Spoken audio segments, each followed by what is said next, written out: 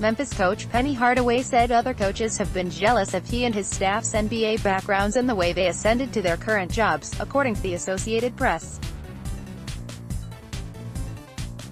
"I'm getting used to this as a coach because it's a little jealousy from a lot of these coaches around the country," Hardaway said Monday.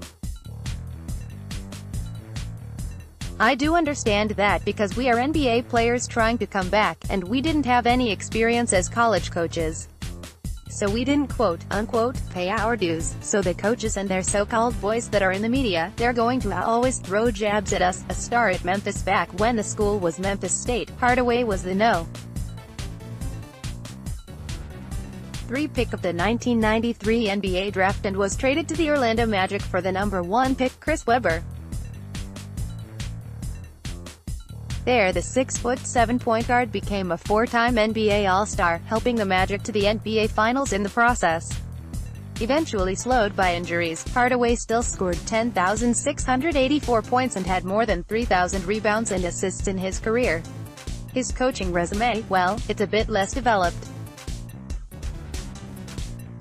Hardaway coached in grassroots basketball while also coaching at Memphis East High School, spending 2 years as an assistant and the 2017-18 season as a head coach. That, along with those grassroots connections, made Hardaway the choice to replace Tubby Smith as head coach of the Tigers when the job opened up after last season.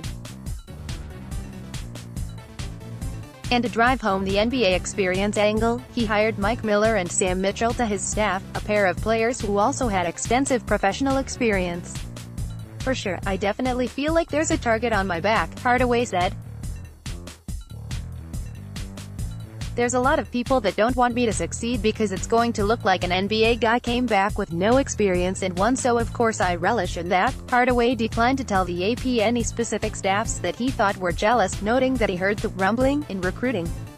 "It's unsurprising that he'd hear most of the criticism in those circumstances, as he's already made waves on the recruiting trail with the No.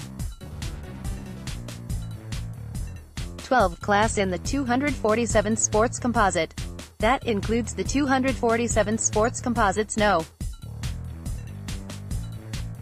1 overall player and 7-foot center James Wiseman, and before he landed Wiseman, he signed another top 50 player and 6'7" forward DJ Jeffries. Wiseman's final choice came down to Memphis and Kentucky, while Jeffries was once committed to the Wildcats. Malcolm Dandridge, the No. 25 center in the 247 Sports Composite, has also signed from Memphis East. Things have started to improve on the court as well.